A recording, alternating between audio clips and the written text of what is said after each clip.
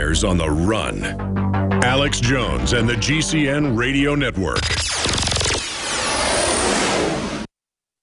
From the water table to our soils to the atmosphere itself, our world is becoming more and more toxic each and every day. But it's not just the air outside that's toxic. Indoor air has been shown to have 2 to 5 times higher concentrations of pollutants than even outdoor air. And most Americans spend 90% of their time inside using toxic chemicals within their homes. There are more than 42 million smokers in the United States. Well over 1,000 types of mold and mildew linked to numerous conditions. And don't forget the fact that 6 million Americans live with pets they're allergic to as well. When I began to research these statistics, it was clear to me it was time to start cleansing my lungs in order to combat the toxic environment that we cannot escape, but that we can fight back against. Made with organic and wild cultivated herbs and manufactured in the USA, the new InfoWars Life Lung Cleanse is here in a convenient spray bottle that can be brought with you throughout any toxic environment. Now available exclusively at InfoWarsLife.com or by calling toll-free 888-253-3139.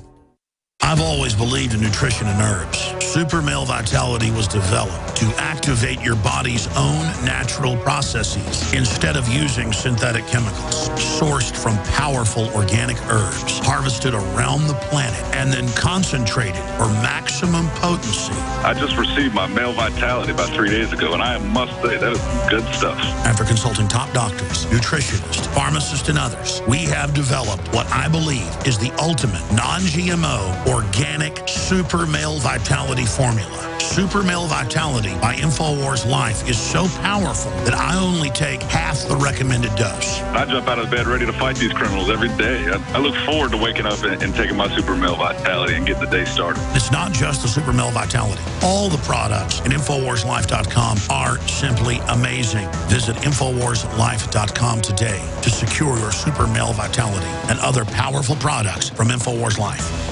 A chemical spill contaminating the water supply in 9 West Virginia counties. This year alone, over 300,000 people in West Virginia had their drinking water contaminated. What are the health effects of having these drugs in our drinking water? It's forced medical treatment without the consent of residents. My friends, water filtration is one of the most basic actions you can take to protect you and your family from the harmful toxins and heavy metals in your tap water. On average, the county says it sprays with the glyphosate at least once a week. Few filters cut out the glyphosates that is found in water supplies worldwide. Remove pesticides, herbicides, chloramines, hydrofluorosilicic acid, sodium hexafluorosilicate. Fluoride, it is in tea, it's in coffee, it's in water, it's in bread, it's in toothpaste. It is our responsibility to protect our families. The establishment's not going to do it. It's time to take action. It's time to filter our water. Visit InfoWarsStore.com and use promo code WATER to get 10% off their entire family of incredible products. Or call toll-free 888-253-3139.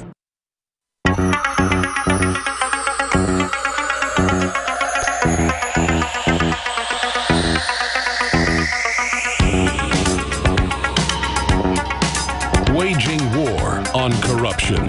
It's Alex Jones. Welcome back to the Alex Jones Show. I'm David Knight, and I have Gerald Celente from Trends Journal with me on the line. And I was just given this article from Kit Daniels, just went up on the Infowars.com website. TSA to raise groping fees that are being charged to passengers. That's right, they're going to raise fees. And of course, these are going to be fees that are hidden in your airline ticket prices. The new fees are going to be $5.60 for a non-stop flight and an extra $5.60 for each leg of the trip. This kind of reminds me of that movie, Brazil, that Terry Gilliam did, kind of a Monty Python take on 1984, where they've got the wrong guy, but they come in with a SWAT team raid. They break into his apartment. They put the black bag over his head. And then while he's tied up and while they let one hand loose while he's in the bag, they have him sign a sheet of paper agreeing to pay for his interrogation. You know, that's what this has come to. It's not a joke anymore. It's you look at Brazil, and instead of laughing at it, you're saying, yeah, that's happening now. You know, that was something that's decades old, but now we see that happening.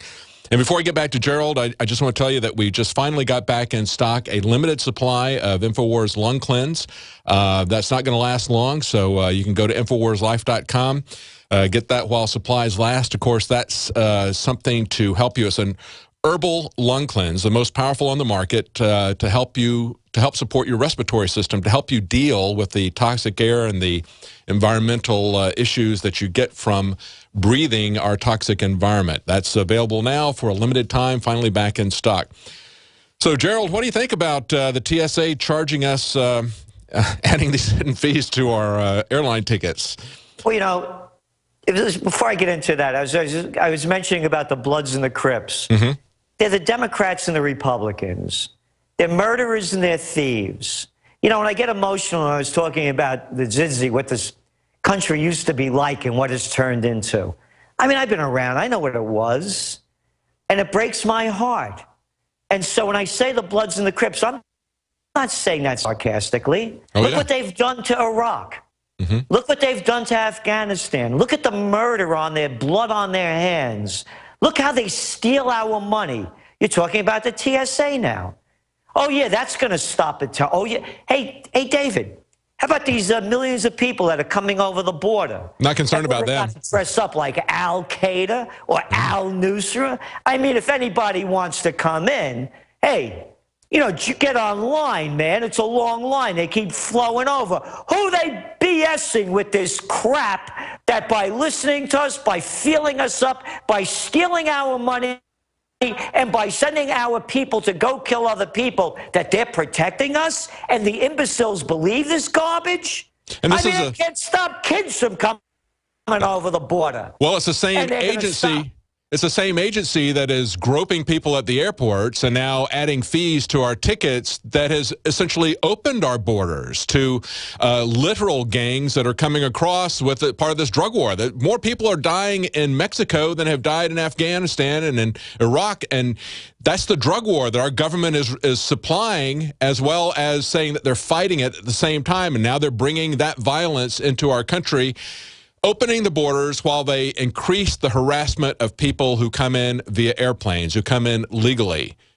And again, it's not only here. Just what the Nobel Peace Prize winner did when he and Samantha Powers and Susan Rice and Hillary Clinton did with the destabilizing Libya, overthrowing a sovereign government and destabilizing the entire region with the covert war in Syria, with the destabilization, with the Iraq war, Afghan war. They're flooding into Europe. They can't stop them. 2 weeks ago, it was like 8,000 people just coming into Italy. That's right. So it's a destabilization worldwide being caused by people who are mentally ill. Does anybody have to see a sicker SOB than Cheney or Kerry? That guy's always shooting his mouth off, man. One loser after another, one vicious war, and people are wondering why it's not working. So when I say Bloods and Crips, I mean it. Oh, yeah, absolutely. Now, I'm looking at the spring edition of Trends Journal. People can get that at trendsjournal.com. The cover says, "War or Peace? We, the people, should decide." You have a lot to say about the Iraq War, how we got into that 11 years on, and look at what's happening now. We see this all folding up, don't we? David, a trend alert. February 18th, 2003. Weeks before the war, Gannett News had asked me to do a op-ed piece, and then we expanded it for the subscribers to the Trends Journal. Here's what we said. While the victory on the battlefield may be swift considering the massive military power of the United States, the war against Iraq will be eventually lost. And we said it would evolve into a civil war, unrelenting suicide attacks against coalition forces, and people vowing to fight down to the last man to repel invaders. It keeps going on.